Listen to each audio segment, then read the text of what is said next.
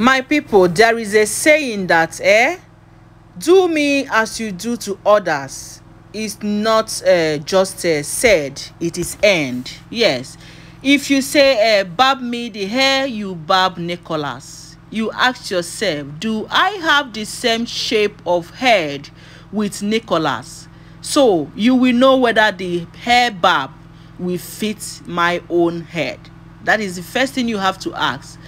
My people, they said olori Temitope brother, oh, after hearing what Kabiyesi did for Dr. Elizabeth's brother, oh, he decided to jump out from nowhere and demands that him too has to go to that diaspora where Kabiyesi has sent Dr. Elizabeth's brother. But now the point is, do you deserve this? Do you deserve to go there? Do you deserve Kabiyesi's mercy and favor? That is the question we should be asking, and that is the question I've been asking ever since this information leaked to us, as it is being rumored on the internet now. Like Kabiyesi, as we said before, as it was rumored that he has sent Dr. Elizabeth's brother to diaspora. He has made his visas and he is ready to move. He just wants to use it to support Dr. Elizabeth's family. And there was a time we heard that this same brother of Temitope came to the palace talking to Kabiyesi anyhow. I don't know if any of you heard that gist. Yes, when he first heard that Temitope is among the people who will be divorced from the palace. So instead of him to approach Kabiyesi in a manner that this is a king, he was doing it like it is his right that Kabiyesi cannot do anything, that Kabiyesi dare not divorce his sister. Now, you've heard that Dr. Elizabeth's brother has found favor in the sight of Kabiyesi, and you run from nowhere to come and say you must get your own. Like, must you? Are you the one that to tell the king what he would do with his money? Are you the one that would tell him who to favor? Like, I don't understand. The audacity is too much. No, how someone sees your husband is the way you present him to them. Yeah, that is just the truth. Because the reactions from the siblings of these other women to Kabiyesi, it shows how low they presented Kabiyesi, how they disrespect Kabiyesi in front of their people, in front of their families, in front of their brothers. That is why any of them could just come, open their mouth and talk to Kabiyesi anyhow. It is not a do or die affair. A marriage is not a do or. So if Kabiyesi said, okay, I don't want to marry again, it is just a simple understanding. How do we solve this in a soft manner? But all the times we've been hearing that they have been coming, even anti-blue people came, that one, and they said it's a palace to palace, na kingdom to kingdom, na full war. That one is. Then this Temitope brother, the time we heard he came to the palace, he talked to Kabiyesi in a manner that I was imagining if truly this is really happening. So now Kabiyesi decided to do this for Dr. Elizabeth's brother, and this one came. They said he was beating blue and black at the palace gate. Trust them. Trust the palace guards. You know, they were beating. You can imagine what he did. They said, according to what we heard, the rumor we heard about this is that this guy came after hearing what Kabiyesi did for someone. He now came, wanted to enter the palace. They denied him access. That okay, Kabiyesi is going out. It's not that they have not been allowing him. Oh. Each time he comes to the palace, they will allow him. The last time he came to see Kabiyesi, that he rained insults on Kabiyesi, they allowed him coming because they know in-laws now. They have to allow him come so that Kabiyesi can hear from him. Now, the day he went for this thing, they said they did not grant him access, that Kabiyesi is going out. He started shouting, why would they not allow him? That Kabiyesi is married to his sister, for crying out loud. They said, so we know. We used to allow you before, but today Kabiyesi is going out. Immediately, he's on his way out. He's about to go out. He cannot see you. They said this guy started dragging the gate with them. This is someone that is coming to see whether they go barb on the head where they barb at the bat.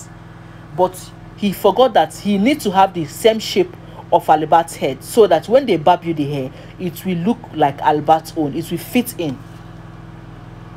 He started jumping on the gate, you know, fighting the securities. He was violent. You know, it was too. You fast, let it happen immediately. You just want to see Kabiyesi. Okay, Kabiyesi, please, I need a visa to America, and Kabiyesi will just write it and give you. Now, so they do am. You cannot calm down. My people, it was a total disgrace on the side of Temitope, because this thing that the brother did is earning him red mark already. More red mark added to the one she has before, according to what we heard. So my people, they said they were there dragging the gates with the security. The guy, they said the guy is, you know, he has muscles. He was dragging the... Before you know it, Kabiyesi was already driving out. This guy stopped by the gate, that this gate must not be open, that Kabiyesi will not drive out until he talked to Kabiyesi. Imagine the audacity. In fact, where is this coming from? I need to know. Like, now my head is busting. Like, why so much disrespect on this man?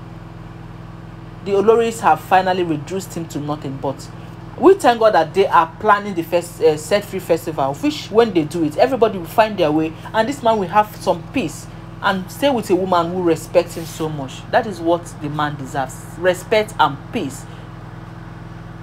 Ever since he married this woman, they have given him headache.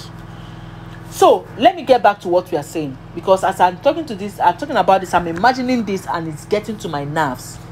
Like I can't control my hot temper right now. You know, so they said he was fighting at the gate, and the next thing, the men guards, you know, Kabiyesi's what do they call them, all these big people that has bodybuilding, they came and dealt with him seriously. Came down from Kabiyesi's car, came down from the entourage they wanted to go with, their convoy, and dealt with him. They beat him blue and black. Maybe he was thinking it was just the securities at the gate, that there's nobody that will fight him, or rather that nobody will fight him because he's a Kabiyesi's in-law. He doesn't have manners. They say they beat him blue and black.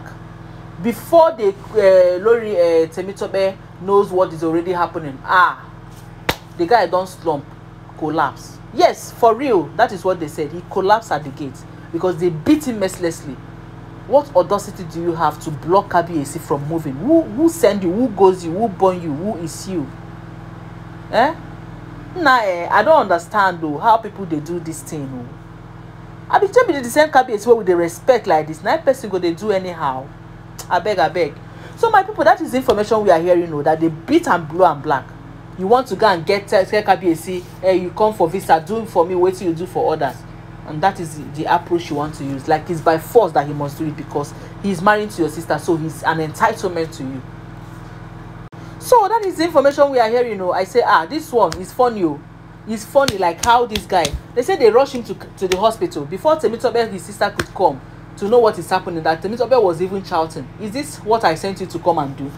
You said you want to come and meet Kabiyesi." That is even where they come to know that this is the mission he came with. That he wants to come and say, "Kabiyesi, take Kabiyesi, please. Okay, I need my own visa. I want to travel out, please." And you started with violence. He's not trained well. Right from the first time they said he came to see Kabiyesi to talk about Kabiyesi's relationship that is going down with Temitope, he insulted Kabiyesi so much. I knew from that time that this guy was not well trained, and that is what is affecting his sister. You see, so my correct people, they say they rush him to the hospital. Now him know wetin he go dey settle with him spirit. If he dey alive, fine. If you know they are alive, fine. But according to what we heard, as it is rumored, as it's alleged, my people, I was not there. See, as I'm narrating as I was there, but now so they take narrate to me as I narrate to una, and waiting I hear as I see the story, my people, I dey break am to una. I beg make una comment on this channel. I beg comment on this particular topic. Let me know your opinion, and do not forget to give this video a thumbs up. And don't forget again that all these are alleged information, as I do not live in the palace. You just have to hang around because I'll be bringing you more updates.